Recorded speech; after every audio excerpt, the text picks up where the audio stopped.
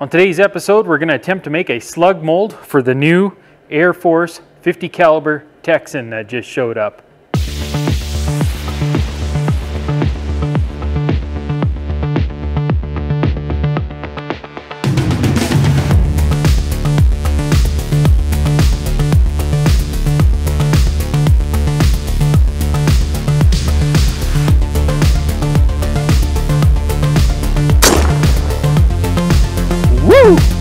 Oh, hey! Holy!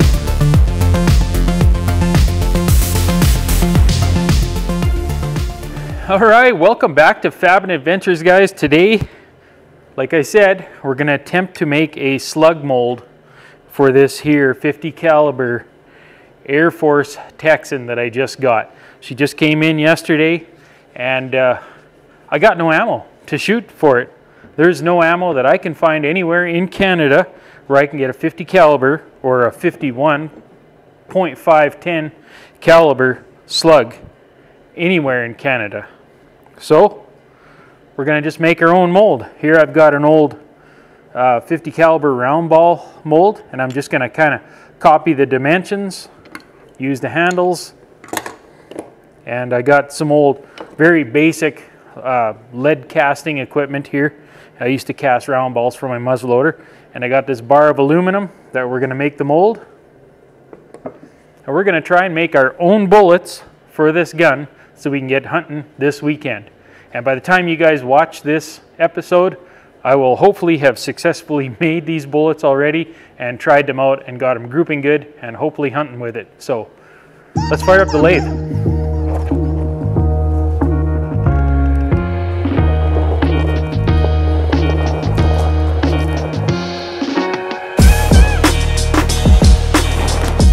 All right, so what I did here is I took that piece of aluminum square bar, 1.5 by 1.5 square bar, cut it down to a chunk like this, split it, and then I'll be putting it in the mill and milling it flat.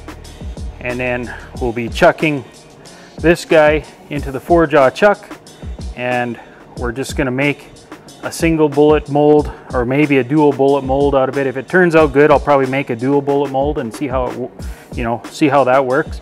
But the first thing we need to do is we need to take this piece of 01 5/8 tool steel rod and basically make like a spoon cutter type of thing, and I'll end up drilling a hole probably 7/16 in here and then making this into a spoon cutter the shape of a bullet, and then we'll spoon in there and then we'll come to the side to get the actual diameter of bullet that we need to make. Now, I don't know how much shrinkage there is going to be when you cast. You're probably going to shrink 2/3 thousandths or something like that. So if I need 5.10, I might need to make this bullet size 5.1 or 0.513, and then it'll shrink down to 0.510, and then I might have to make a sizing die yet to boot. But we're going to cut this off in the saw and then chuck it in here and start cutting our bullet shape. All right, so I looked at a couple of bullet designs on the internet, found one I kind of liked, and made some modifications, changed it, so I'm not exactly copying it, and I'm making it work for my purposes. So this here is going to be the bullet, and my idea or my thoughts is to possibly make a hollow point mandrel that goes into the mold at some point in time, so that you can either make this bullet a solid point or a hollow point, and we'll see if I get there, if I make that. But I think what I'm going to do first off is get the bullet cutter made, and then I'll get a mold made and see how it casts. If it casts good and everything, then I'll probably make another mold with those mandrels in it, and that'll be a pretty neat little thing if I can do it. And I've never done this before, so let's just see if I can do it. It's all part of the Fab & Adventures.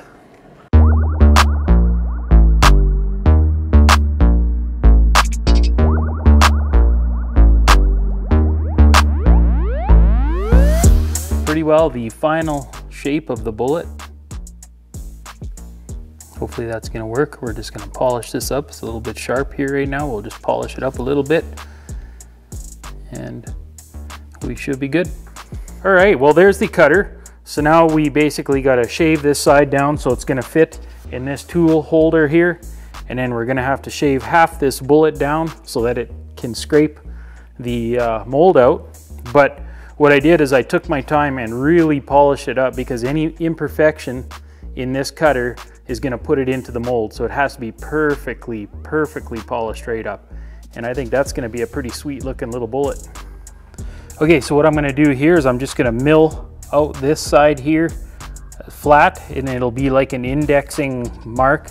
That way I can put it flat to the tool cutter, and then I'll cut away this bullet at 90 degrees to that. That way it's always flat. You just put it in the tool cutter and it'll be flat. So let's mill this bad boy.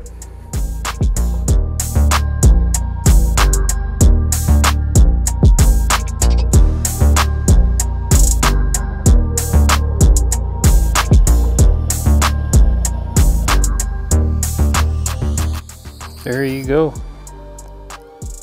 Spoon type cutter. And you'll see how it works hopefully tomorrow.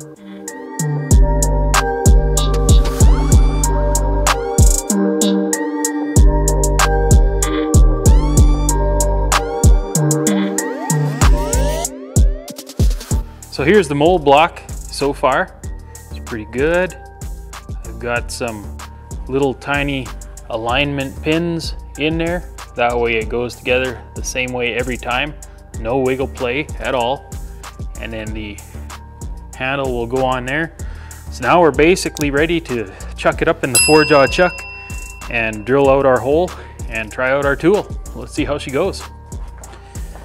Okay, if I did this right, I should be able to drill this hole and use the cutter in later to make the shape of the bullet. Then I should be able to basically just loosen these blocks a little bit, turn the block around end for end, and I should be able to do another one and have like a 2-bullet mold. So here goes.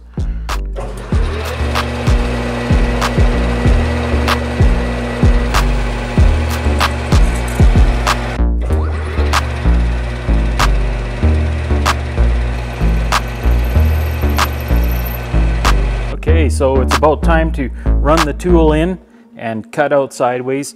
And I'm going to use this drill bit, and I measured it with 2 different micrometers. Both come out to 466 thousandths. So when I can get that in there at 466, just so that it slips in, then I know how many more thou I have to do to get to 510. Because right now, I'm not sure if this was a little bit crooked, but I just spent like half an hour dialing this sucker in to have it dead straight in there. Because I got thinking last night, if it's not perfectly dead straight in there, you're going to make the bullet wider at the front or wider at the back than perfectly even. So we got her dialed in. We're going to go in, cut it, start cutting the grooves and making the bullet diameter bigger. All right, so my original plan and original bullet cutter didn't work. When you start pulling sideways, there's just too much torque and it makes the bullet shaped, you know, not square. So I got another idea. Let's give this a go. So what I did here is I made a complete new cutter. It's got no ribs. It's shaped to 513 diameter, and I'm hoping that it's going to shrink down to 511, somewhere in there, and then we can run it through a sizing die and we should be good. So let's give this a go. So now what I did is I took my center finder, got it on center, then I pre-drilled a hole, and then now I've got the cutter installed, and we're gonna see if that'll cut down in there. Let's see how it goes.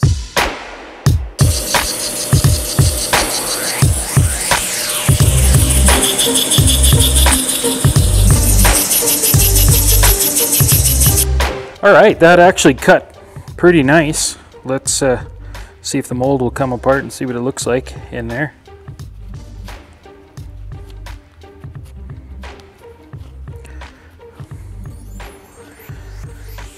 Pretty decent. It's a good thing I made this a 2-bullet mold. I'll show you here. So there you can see it. The top one is the new bullet, and the bottom one is the old one that just did not work. So we're going to be able to try and cast with that top one and see what it comes out with.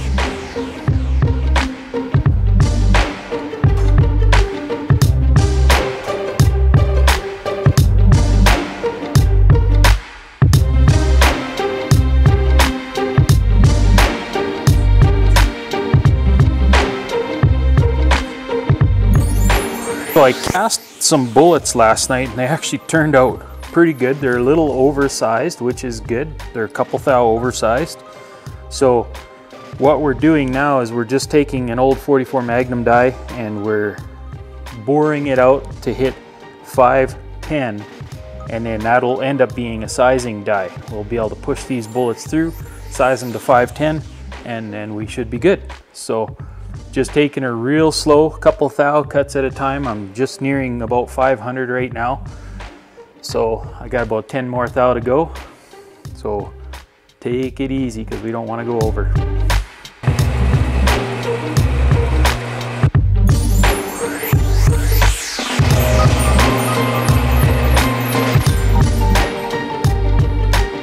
All right, looks like we got her here. This bullet slips in, and it should slip in till it starts sizing. So we'll put her in the press and try her out. All right, so the bullet sizer worked. I'm a half thou under 510, so 5.9½ diameter on the bullets.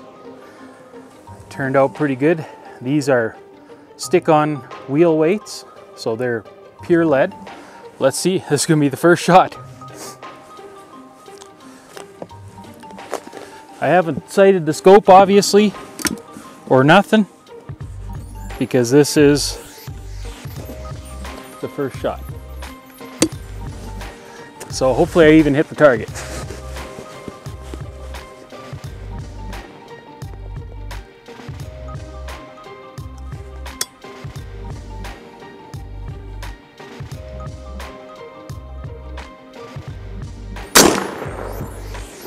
Woo! Oh, hey! Holy! That ain't your daddy's or grandpa's air gun. Holy crap! Let's go have a look. Here's the Slug. I had this stump behind her and it just caught the stump. Holy crap! Wow. So obviously I'm quite a bit low. I'm gonna have to bring the scope way up, but that is not bad for the very first shot. So I'm at 30 yards here, which is, you know, nothing for that gun. You're supposed to be able to do 100 or 120 yards on a deer sort of thing. That's impressive. Let's pump her up, bring the scope up and see if we can dial her in a little more. All right, we got the target out at 50 yards. I cranked up the scope a bunch.